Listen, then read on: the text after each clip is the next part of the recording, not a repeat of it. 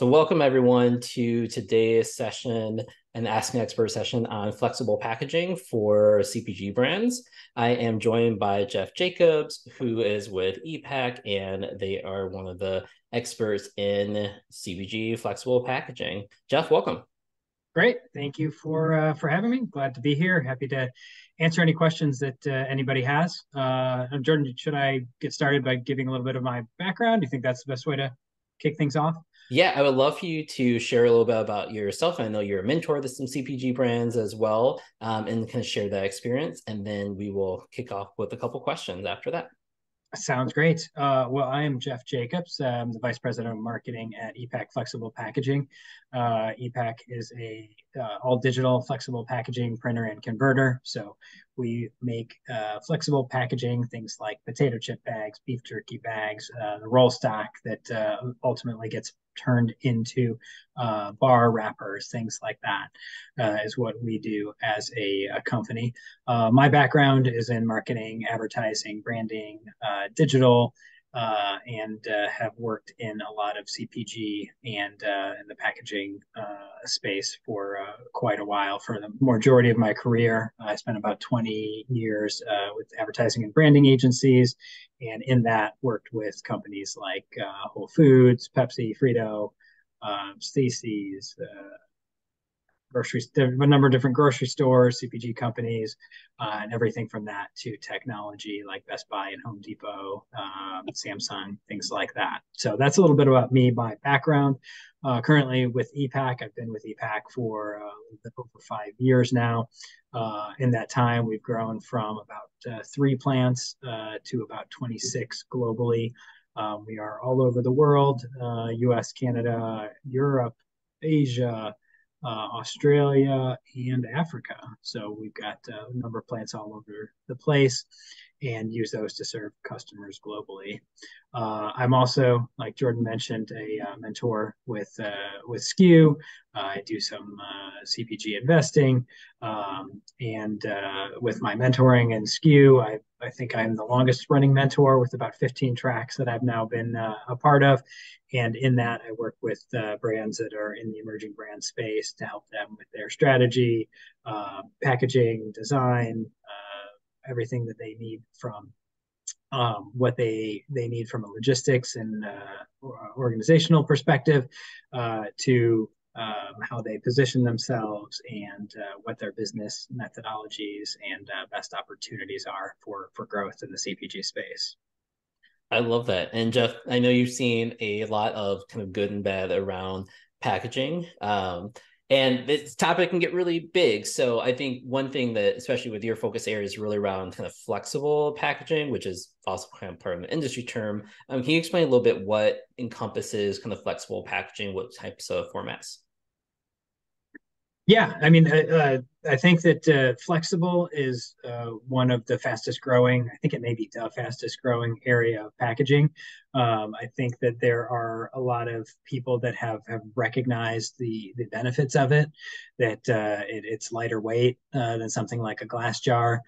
There are sustainable properties for a number of the different material options that are out there and are available. And there's product benefits, both in terms of the end user that's actually consuming the product, something that's portable that can throw in a backpack and consume it later. Individually packaged products is possible with a flexible packaging that doesn't really make sense in glass a lot of the time, and it adapts to a large number of categories. You see a lot of companies that have moved from a rigid or other format into flexible because they see the benefits. Things like the sour cream that has a squeezable format. So there's different areas that have benefits to the way that a consumer uses it. Like I said, with single serve, there's benefits to that. There's also the ecological benefits that everyone has a bad idea about plastic, and not all plastic is good, but some plastic is good. There are benefits to that. Some of the bioplastics that are coming out, there's still some ways to go, but the industry is definitely moving towards a better way to move that. One of the statistics that I really like that the Flexible Packaging Association came out with is that it takes 26 truckloads to move empty glass jars that same 26 truckloads of volume that would fit in those jars, you can fit in one truckload of flexible packaging. And so that's a pretty significant carbon footprint that's required for transporting empty products that is less necessary when you're using a product like flexible.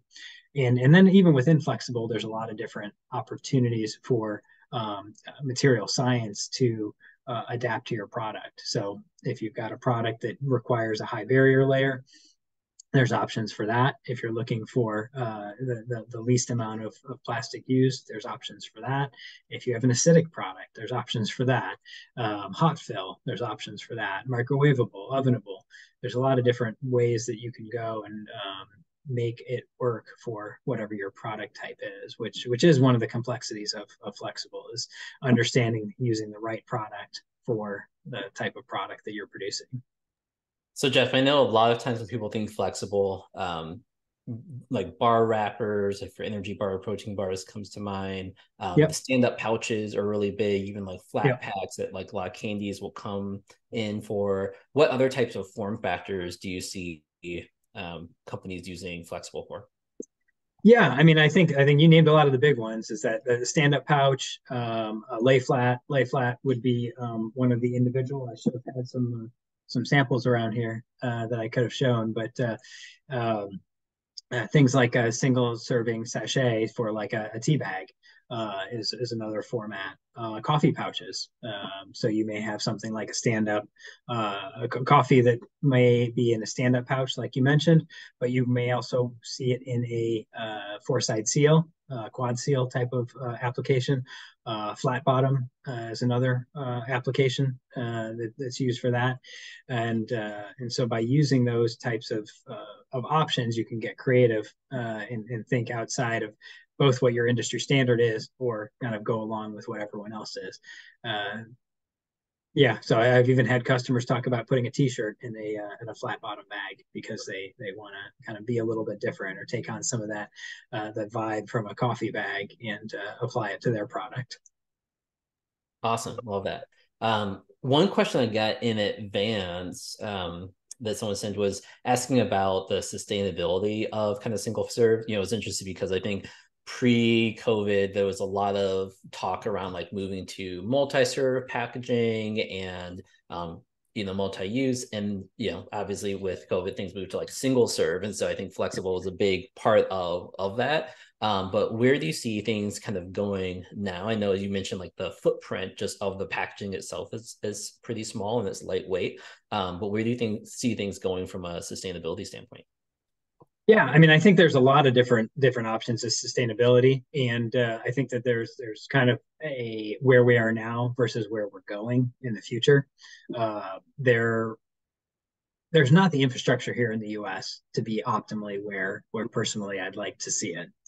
But that said, there are options, and so my personal favorite option is PCR, the post-consumer recycled plastic that is used for creating that type of product that has very similar characteristics and properties. Things like high barrier layers. If you've got a product that doesn't want to have a lot of oxygen passing through the barrier there, it gets that benefit of having a recycled product that it's already happened and not being reliant on the customer to recycle it and put it into the recycling stream. One of the problems that we have in the US is we just don't have the infrastructure in order to do that, to collect those products. And ultimately that is a chicken or the egg kind of problem for the recyclers, that they don't have enough waste stream of that product in order to do it. And so they can't fire up their plants and spend millions of dollars to fire up a plant that's only going to operate for 10, 20 minutes a day. And so then the customers are not sending it to the recyclers because they either know or just aren't doing it because there's not a good collection system.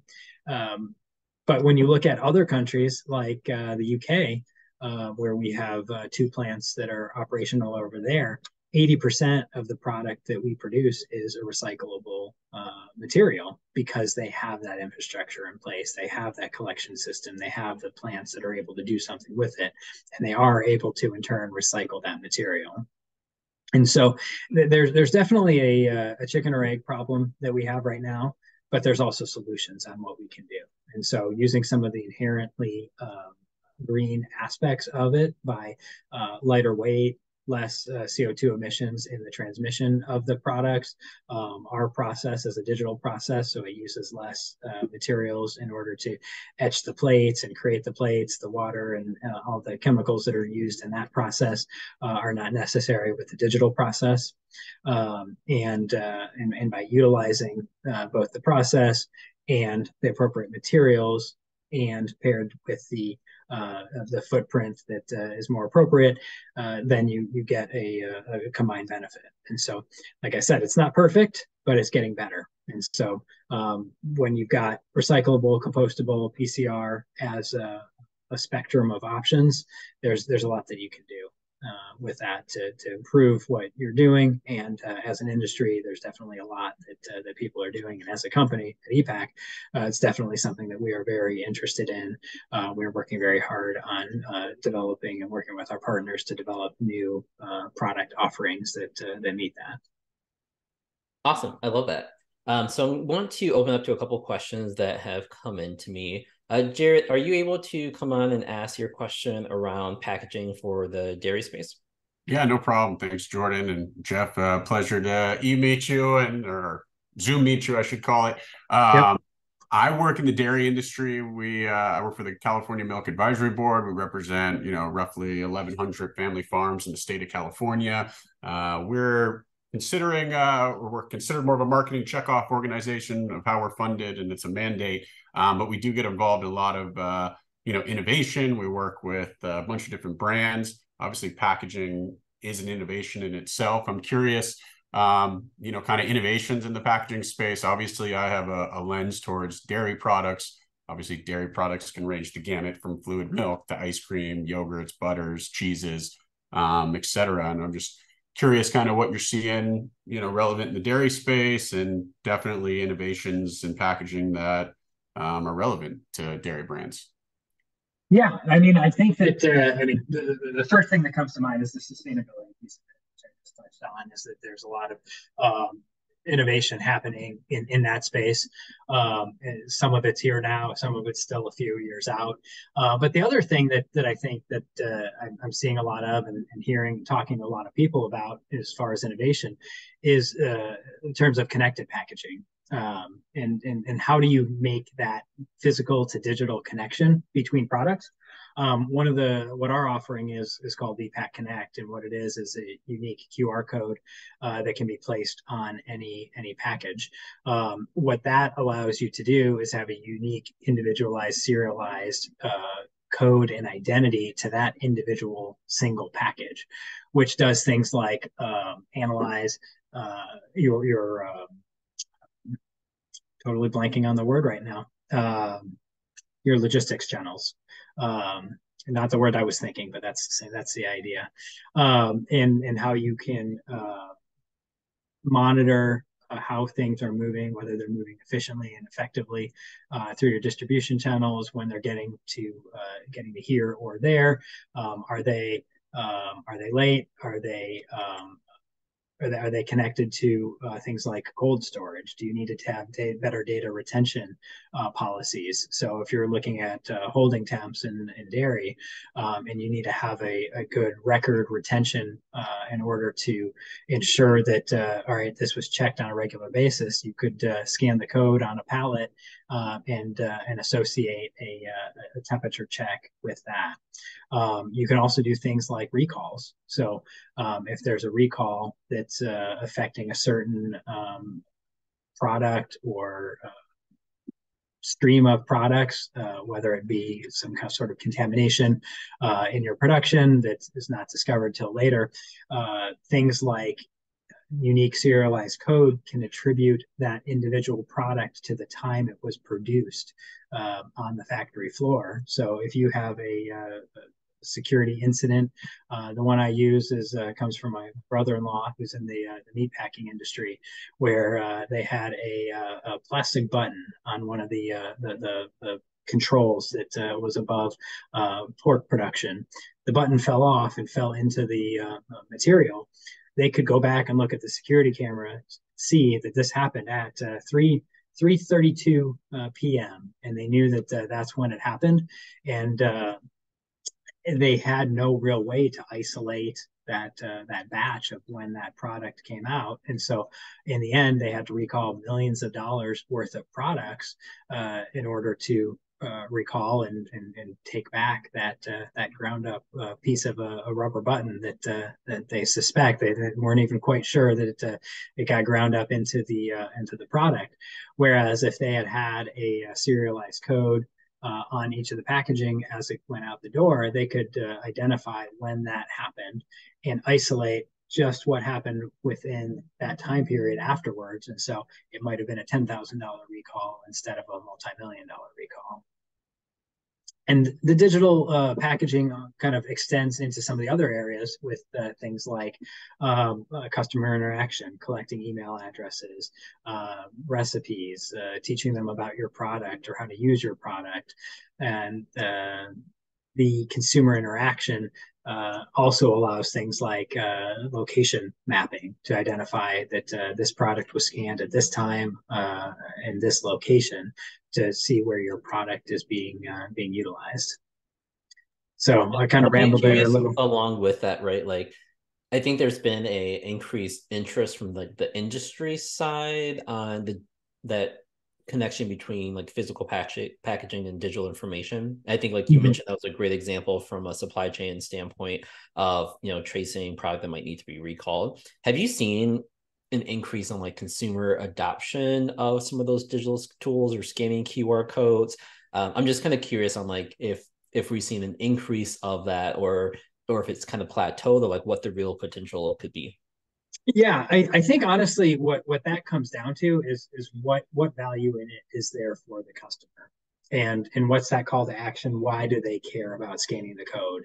If you're just telling them, hey, go buy another product, come to our website, most of the time they're not going to care. If it's to buy another product, maybe if they can't get it in their local grocery store and they want to order it, if it's just to go to your website, you're going to get a very low redemption rate.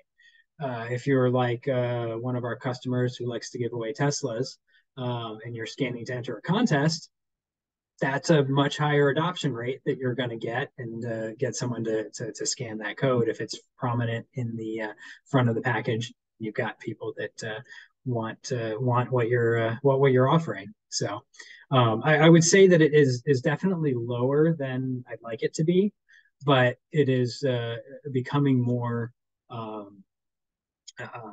prominent in what people are doing. I think that one of the biggest boosts to the space kind of came from COVID and the scanning of menus.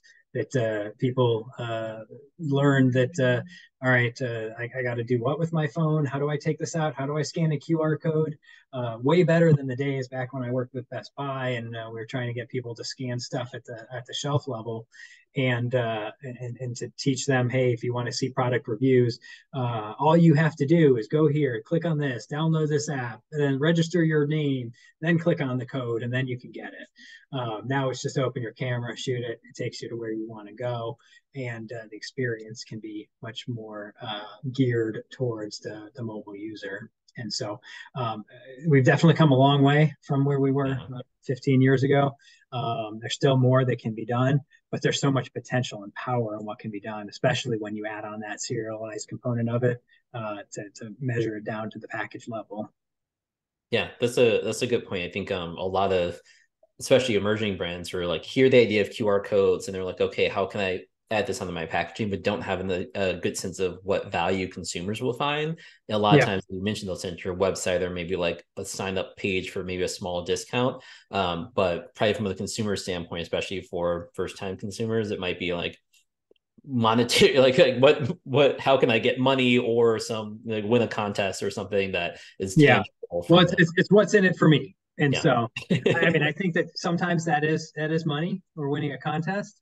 Other times there's something else that's of value to them, that they care about. All right, is this something that I really want to learn about? Do I want to learn about the product? Is there something unique about my product? If it's a dairy product, if it's a cheddar cheese, most people know what to do with the cheddar cheese and how to use it. But if it's something that's one that they haven't seen before, then that's an opportunity to educate the customer and use that to teach them what do I do with this cheese that I've never seen before. Yeah, I love that. Just as a quick aside, that just kind of gave me some ideas around for our Joyful Co, my gifting company, maybe doing a QR code that takes customers to videos of people who are like introducing them to who's boxing the products for them and the companies and the individual products that are inside and within there, and providing something that's connecting them to the behind the scenes of the product and things like that. So anyway, just some ideas that came Yeah. just came Oh yeah. Next question. So, Lupe, do you want to come and ask your question around your gelato frozen pops? Hi, can you hear me? Yes, we Yep. can. All right. Thank you for having me here. Um, I have a gelato shop and we make the gelato frozen pops there. They're embellished with coconut. They're different. There's a variety of them. I think they look, it's good to see what they look like. I think it appeals to the eye, and that's what customers usually they come in and they'll identify, oh, the one with the chips and things like that. So currently, I am using a clear self seal bag, which is those cellophane bags. And I was wondering, in your opinion, do you think they look cheap? I mean, I'm not packaging like at stores or anything, but for hygiene, I put them in this wrap and hand it to the customer. So I'm also going to be doing the what do you call trike? I'm going to use my trike to get out to the neighborhoods, and the frozen pops will be also wrapped in the clear bags. So I was just wondering, what is your take? They're good. They're people rave about the gelato pop, so it's not any cheap stuff, and it's with good gelato that we make them. So do you think they look cheap? Do I make them look cheap? Does the bag? You know, it's hard to say without seeing it, but my initial impression is no. It wouldn't. You're making me hungry. I kind of want to try one now, with the coconut and everything added to it. But I think it depends on the place that you're at. And so if you're at retail, I would say, well, I mean, obviously you have to have some identification to it. You got into some of the FDA labeling requirements that you have to label it. Since you're doing it at more of a retail and a direct retail, I should say it differently. That it's a direct retail where you're the seller, selling it from the tricycle, selling it from the shop. To me, that's more functional. And so I'm less concerned about it when you go to retail. And if you do ever decide to expand and go into a grocery store retail, not self retail, then yeah, you definitely would want to do that. I would recommend that you have some sort of see through to be able to see what's in the bag there. But then you start getting into the all right, how does it ship? How does it go through? If you've got a coconut that's covering it, what happens after it's gone through the supply chain process, and it starts to crunch off some of that coconut and starts to fall to the bottom? Is that something that's going to cause a kind of a negative effect on how it looks and how it appears for that consumer? Then you might want to do something like an opacity or an opaque color strip at the top and the bottom, so anything that falls down is blocked by that.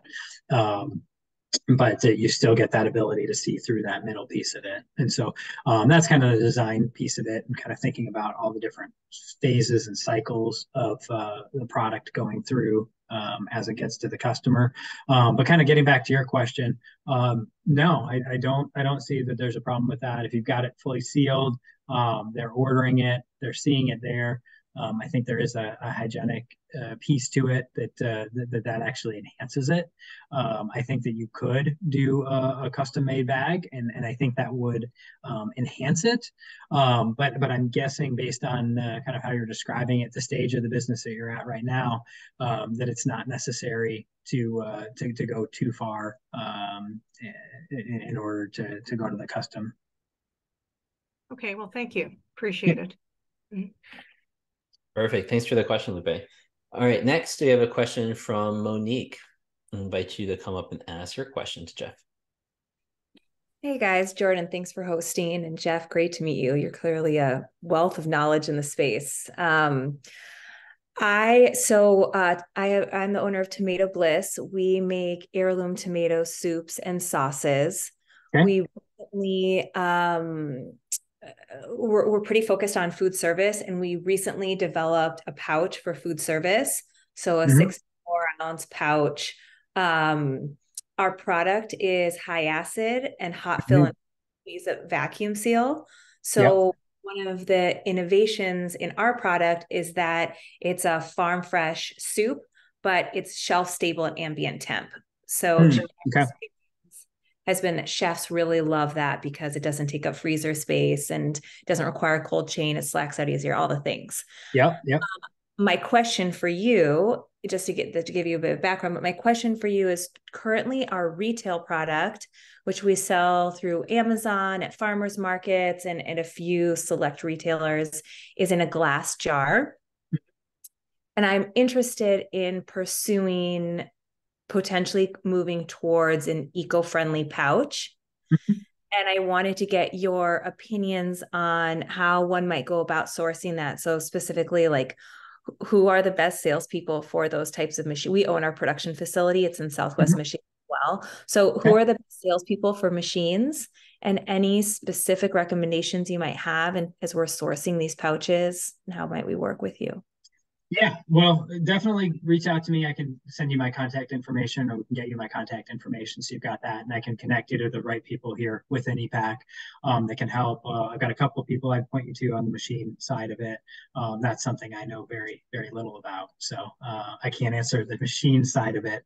On the sustainable side of pouches, I think that there's a couple of considerations that I would have. One that you just mentioned, the acidic piece of it. So compostable is not going to be your friend. It's not going to work well for your product, both because it's acidic. It doesn't do well with a liquid type of product.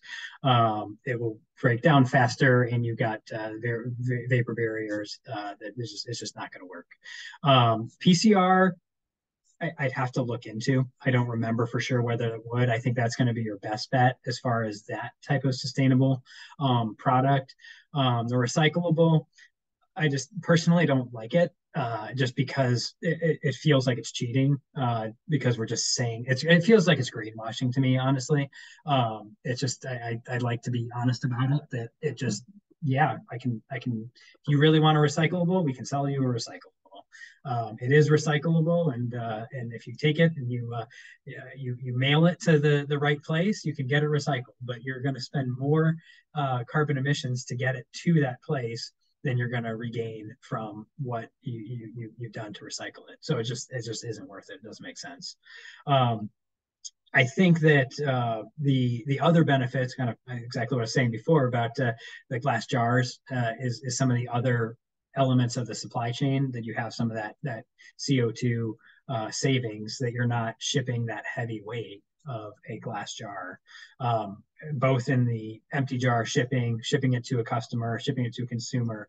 If you're on Amazon, glass jars are difficult on Amazon. You've got a lot of breakage. You've got extra weight that you're going to be paying for, which ultimately the customer ends up paying for, and there's more gas and everything that's used through that. And so, I mean, kind of the bottom line is, I think a lot of the benefit that you get is out of just those types of benefits, and potentially the PCR would work. I think you'd have to kind of look at what your acidity levels are at to see if that would be a viable option or not, and kind of take it from there. I think that the other kind of comment that I'd make about it is, it sounds like you're more of a premium product. I do sometimes will recommend for people to put it in glass, especially if they're starting off, that you want to get it out there. But then as you move towards and you start to think about the supply chain and logistics piece of it, there are some options to say, you know what, we can do this in a pouch and we can look really nice. I think that what you need to do to make sure it looks really nice is think about the material selection, and think about your design. And so if you're not going to invest in a designer that knows what they're doing and have a really good design, then it may not be the best option. But if you do have that, you can still look like a premium product and take advantage of those other benefits of weight, better weights, better other offsets that you have due to using flexible over glass. But I will, let me just put in the chat. I'll send my email address here just so you've got that. And if you want to just send me an email, then I can connect you to the appropriate people, both in terms of kind of our salespeople that can talk through and give you all the details of that. And then I can also connect you to one of our guys that knows a lot of the machine stuff in the industry. Awesome. Thank you so much. Perfect. Thanks for your question, Monique. All right. Next up, we have Sasha. Sasha, do you want to come on and ask your question? Sure. Hey, Jeff. How are you? Hi. I got a quick question. So, I own a company called Aunt Ethel's Pot Pies. We manufacture frozen pot pies, and we use a plastic film seal in 2 different ways. One for the crust, one for the filling. There's no filling. It's just a shelf stable product. So my question is, a lot of times we get like icicles on the interior and condensation. Is there any way of avoiding something like that? Yeah, think about that. Is there like an anti-fog seal? Well, am I just not using the right, or is it a thicker material that they need? You said, is it a you said it's shelf stable, it's not frozen? Or it's no, frozen? no. This sample is shelf stable because it's just got potato sticks inside, but normally it has filling like it would in a normal pot pie. Got it. Yeah, I mean, I think a lot of times in frozen, you have a greater vapor barrier permeability to it. So if you think about, if you look at frozen fruit that you get from the store, there's actually holes in it. They actually literally put holes in it intentionally in order to in the bag. In the bag. So yeah, if you go look at a bag of green like beans, microscopic holes that you don't see. You can actually see them if you go look at them. You'll see some lines with actual holes on it, and that is to intentionally allow for that vapor barrier to take place, and that to that exchange to take place, because you're in a frozen environment. That condensation that comes in there, because I mean, really through the supply chain, you have a little bit of this freeze thaw cycle, which you don't want it to happen, but there's always at least some level of that. And when that happens, you get some of that moisture and that condensation that gathers and takes place. The way that their product is, it's kind of a physics thing that if it's in a cardboard as the other piece of it, and the film it's kind of the path of least resistance, and so that's where the moisture gathers, and there's nowhere for it to go, so it just kind of comes together right there. And then when it is back in a fully frozen environment, then that's when it refreezes, and that's where you get like the icicles and things like that. And so my first thought is to think about having either a higher permeability layer in it, so you've got a little bit more of that oxygen exchange, so it's not quite as fully sealed on that. I am a little bit hesitant to give my full recommendation for something like that, because I am not a food scientist. I am not that's not my area of expertise. But that's my first thing to consider, is to look at, all right, what are the options with using a different type of film, maybe even having some sort of microscopic holes in it like they do with a frozen fruit or frozen vegetables. I'm concerned about that from a food safety perspective, because I don't know that I've seen that in a lot of things. If you think about like a frozen dinner, they'll often have a similar type of problem where you've got that moisture on there and it is a fully sealed type of problem. It may be a problem that honestly there might not be a great solution to, because if you look at what they're doing it like that. And I suspect there's a reason for it. So I can tell you why. I can tell you how to solve it, but there may be another problem that I'm not aware of in the food safety end of it that I would suspect is there. So I think that my thought is maybe you consider using some more opacity to it so it's less visible. If you think about a very clear one, so like again the frozen dinner example, you see it when it's right there. It's right on the pouch right there. But if you had something like I'm just thinking about some of like the oatmeal containers that I've seen that have like a printed label on it. When you peel that off, you're not going to notice it because you're focused on the product. So from the consumer experience piece of it is they see the printed stuff on top and it explains what the product is. Maybe there's some instructions on top. Maybe it's just branding. But they look at that, they see that. They don't even notice that there's condensation or icicles underneath that. Once they peel it off, then it's off. They're focused on the product. Okay, so instead of solving this, you just cover it up. Honestly, that might be the answer, because I'm just afraid that the potential solves that I would think of for from a materials perspective might get you into food safety issues. That just kind of thinking about your type of product, I honestly can't tell you why it's okay for fruit and vegetables and it's not okay for a frozen dinner to do something like that. It could be a USDA requirement. It could be FDA requirement. If there's any meat in it, it falls under USDA regulatory spectrum, and I'm sure that there's some regulations around that. Whereas when it's a fruit or vegetables, it's under FDA, which are different requirements. Yeah, it's strange because when we stack them up in the freezer, only the top one shows the condensation. All the others, it doesn't affect. It's because you got them all insulated. You got the top, the one that's above it is insulating the one that's below it, and so yep. it's kind of the heat rises, and so you've got that top layer is what's insulating. Another option is to put something on top. So if you're just, I mean, this doesn't help at retail when you've got them stacking it however they want to do it and however it goes through the supply chain. But if you've got some sort of insulation barrier, that's kind of what I would try, is some insulative layer on that top one. Maybe it's just literally a piece of cardboard that sits on top of that top layer. I'd give that a try and do some testing that way. Perfect. Okay, great. The other question I had was, and I don't know if you can address this, was we're thinking about just doing food service, like grab and go. So mm-hmm. the product would go from frozen to obviously being slacked out in a refrigerated temperature. Do mm-hmm. you do anything with MAP packaging, or do you know anything about that? I don't. That's not an area I know much about. So. Okay, I'll retract it.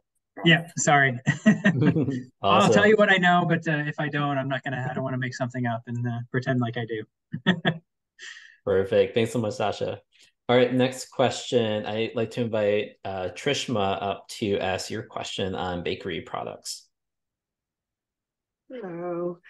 I am the owner of Shug Shug. It's the only Virgin Islands bakery in the Boston area.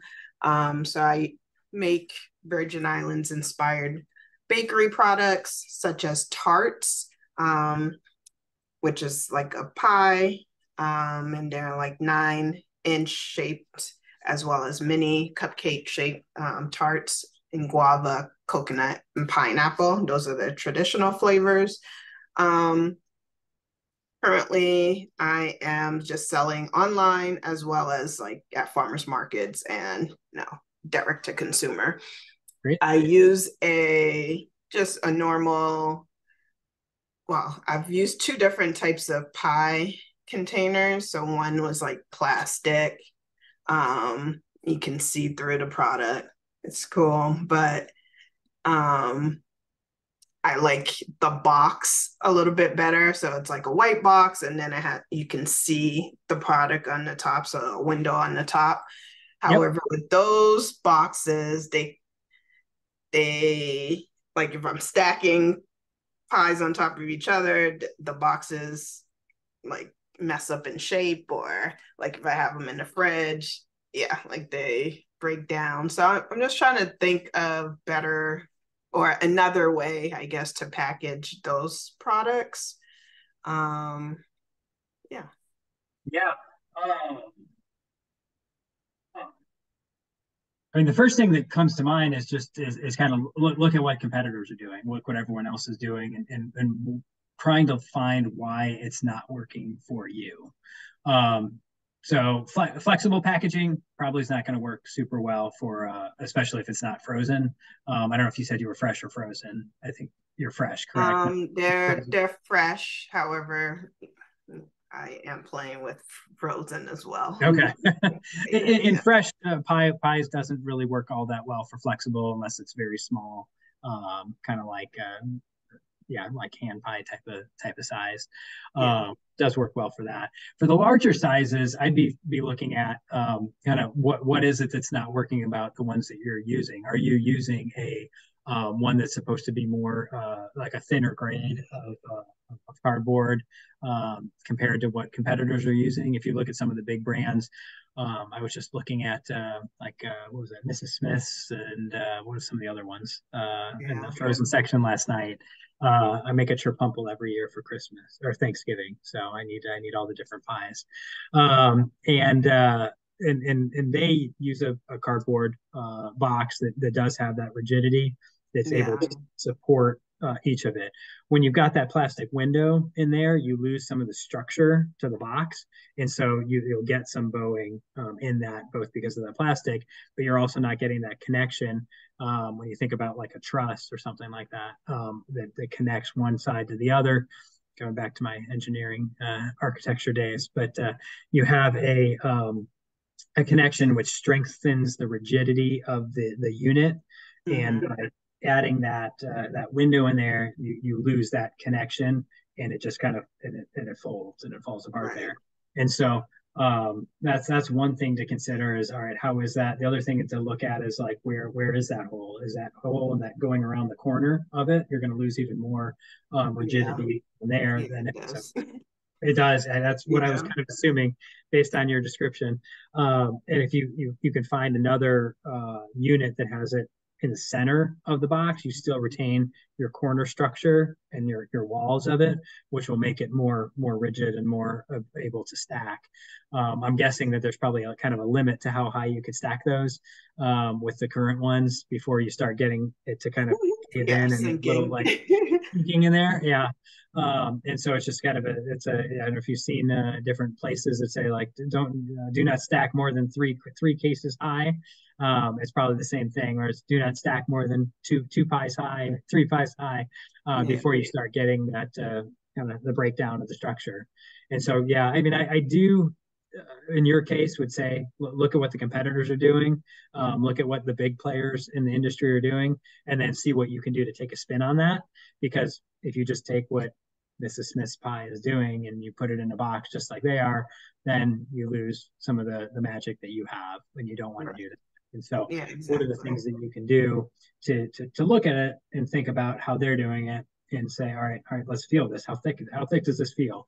They've had packaging engineers that have gone to school for years and years that came to say, all right, this is the ideal structure that both accounts for weight. So it's the least amount of weight, least amount of material we need in order to make it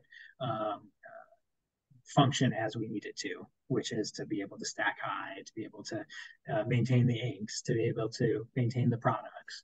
And so I look at that as kind of use the things that everyone else is doing and their expertise, and then see what you can do to make your spin on that and make it a little bit different. All right. Okay. And do you guys do that type of packaging at ePac? We do not. Yeah, okay. No, we only do flexible. Okay. Yeah. One thing I want to reiterate, Jeff, is when I was running my business T Squares, we took an energy bar essentially and broke them up into little pieces and put them in a multi-serve pouch, which I thought was innovative at the time. And it was different, but it actually created a barrier for customers to understand what we were. Because it like looked so different, and it actually made our sales like less or lower and decrease the efficiency. And so what I would just recommend is like, yeah, as you mentioned, understand what the competitors are doing in a similar type of situation, if it's fresh or in the frozen section or like wherever it is, to understand how you can do something similar, because your pies are the things that you want to stand out, not necessarily spending lots of money or figuring out some unique packaging. It isn't the reason people are buying you. Right. All right, perfect. Thanks so much for your question. Next up, we have Chef Latoya. Would you like to come and ask your question?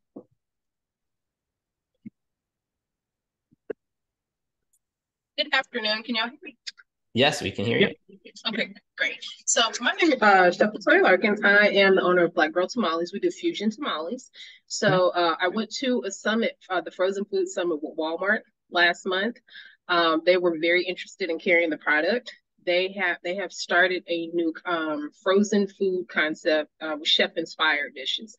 So they said they're getting away, or they're doing away with a lot of the old stuff and bringing in a lot of new innovative ideas. So currently, my package is like this. So I put a label on it, but they were advising that for it to stand out and to be in the actual section with the other chef-inspired dishes, to do like a box. Or I was actually thinking, do you think that this could stand in a pouch, like to just kind of slide it in? Because right now this is boil in a bag, or you can put them in the microwave. So do you think that that would be a viable option, if not the box?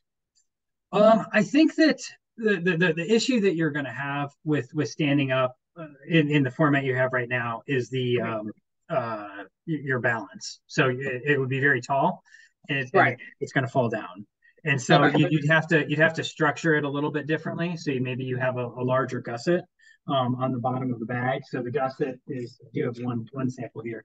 So when you've got a stand-up pouch like this is our holiday pouch that you can see there's a gusset on the bottom, which is where it stands out. And so if you widened it and then you put them in there, so it looked like, was it 6 tamales stacked straight? Yes, a flat pack. Flat pack. Flat. And so I don't know if it's possible to do 2 and 2. So you'd have only stacked 3 high and then 2 at the bottom. So it lowers the center of gravity and would allow it to stand. I think you're going to have problems with it standing up the way you have it because your center of gravity is too high and your base is too small. And so you're gonna tip. You could do it in a like a display box where you've got like a cardboard box, and then you stack them kind of one after the other, and then you get them to stand up like that. Once you get a good amount of the product that people have taken off the shelf, you start getting down to kind of halfway down, then stuff starts falling down, and it doesn't stand quite as well. And so I think that if you had a way to restack it, so it was 2 and 2, and you were only 3 high, lower center of gravity, you're going to have a much better chance of it standing correctly. Okay. I'll ask my manufacturers if they could do it that way instead of stack them 2 instead of the other one. Okay, thank you. Yeah. The other thing that I like about, with the pouch, is that you get a lot of real estate on it that way. You get a lot of space that you can advertise your product on it there. And when you're standing up like that, you can see a lot of it. But box is a similar type of thing. That you can have a box that stands up straight. Pouch, I think you often will get more horizontal real estate that way, just because of the way that it stands. Boxes, sometimes they'll even turn them sideways, and so you lose your real estate that way. Now, I do have one other question. Cost wise, what would I be looking at cost wise, like the difference in the costing from doing a pouch versus the box?